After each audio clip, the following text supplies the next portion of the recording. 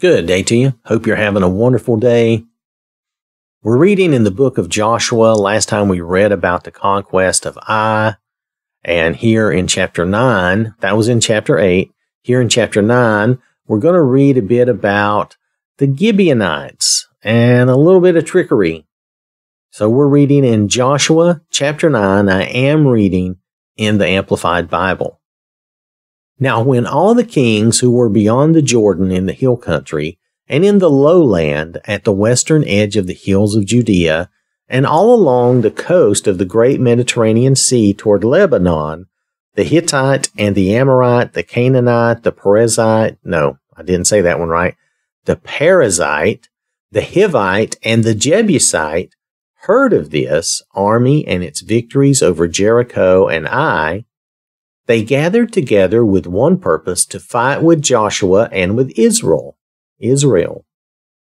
But when the people of Gibeon, the Hivites, heard what Joshua had done to Jericho and Ai, they too acted craftily and cunningly, and set out and took along provisions, but took worn-out sacks on their donkeys, and wineskins, leather bottles, that were worn out and split open and patched together, and worn out and patched sandals on their feet, and worn out clothes, and all their supply of food was dry and had turned to crumbs.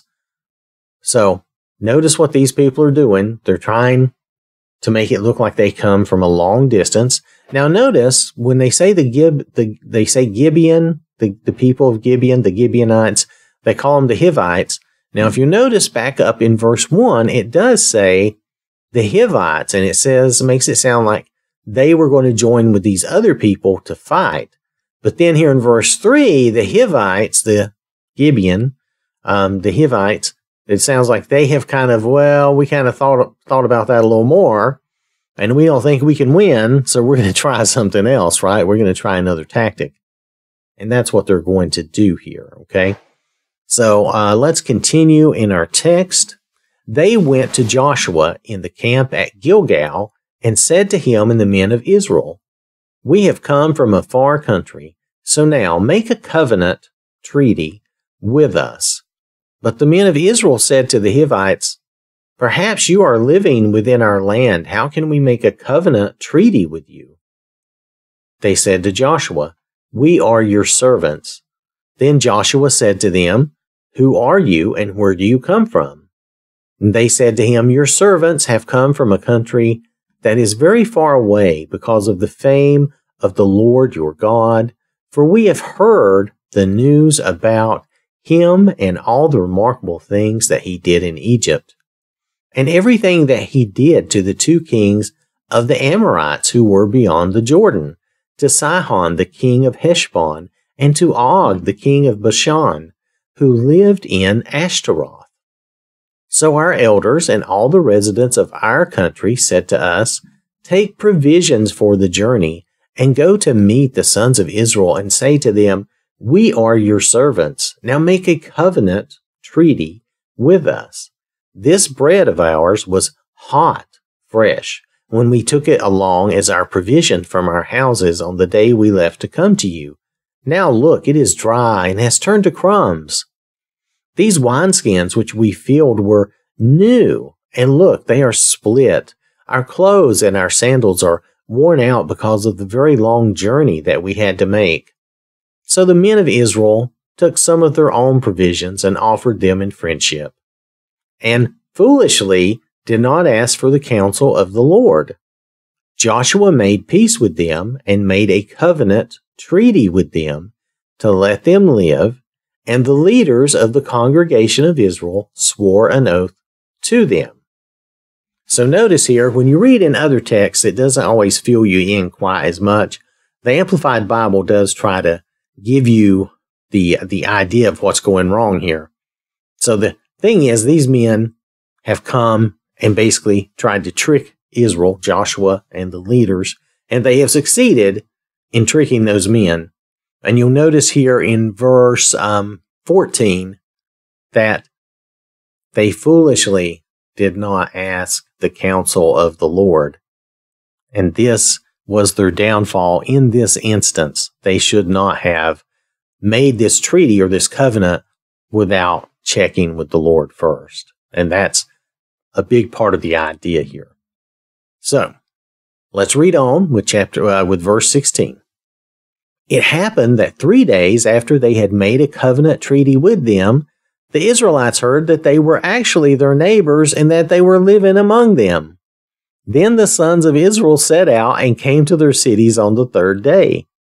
Now the cities of the Hivites were Gibeon, thus they were called Gibeonites, and Sephirah, and Beeroth, and Kiriath Jearim. I'm not the best with those names, but I think that's okay.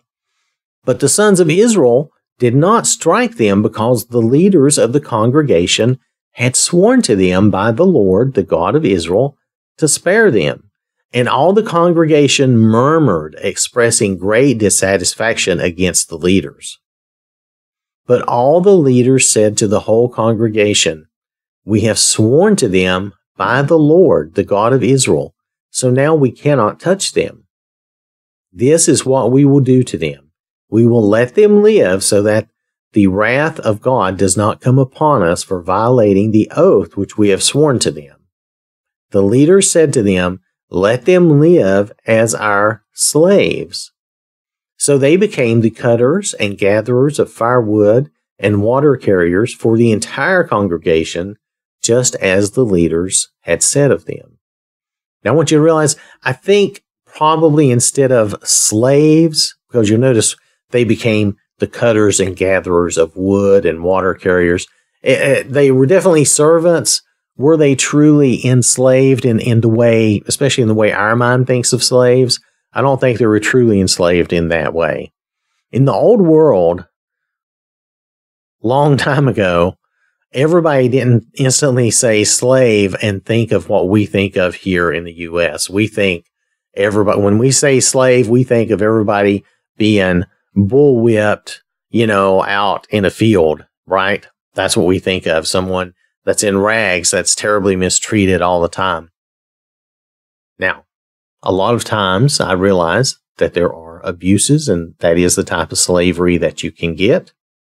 But in the old world, there were people who were called slaves who we would consider them more to be servants, or maybe not hirelings, but they would be like indentured servants. They would be like living and being taken care of by their owner, and they would serve their owner. So they would be working basically for room and board and that type of thing, and food, that type of thing. And they were supposed to take good care of those servants.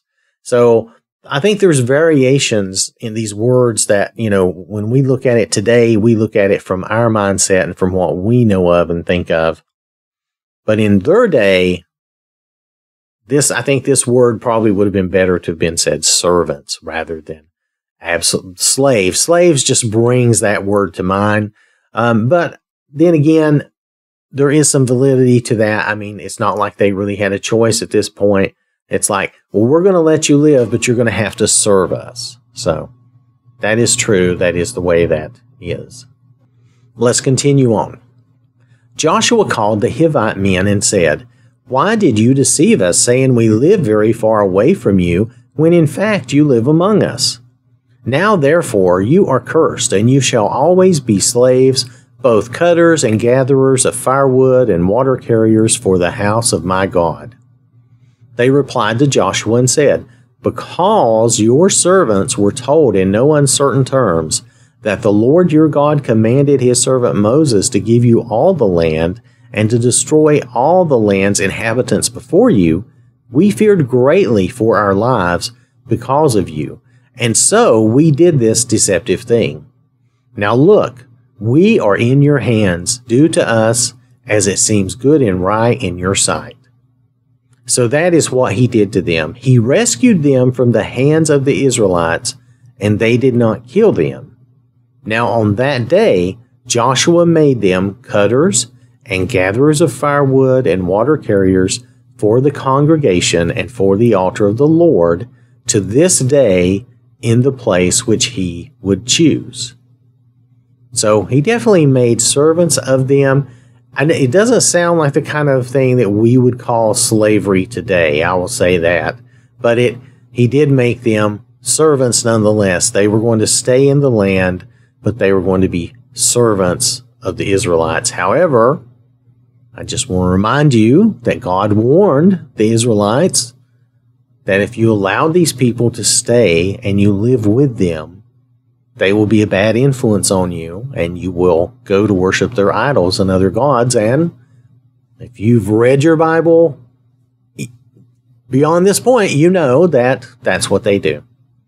God is always right, and that's what they end up doing. They end up being polluted, corrupted, and deceived into worshiping idols. We're going to see some of that in the future as we read through, Lord willing, as we read through Joshua and the next books in the Bible. We will see that and just see how correct God was in what he told them would happen if they didn't do what he actually said they should do, which in this case, we see they let themselves be deceived. They should have checked with the Lord, right? Okay.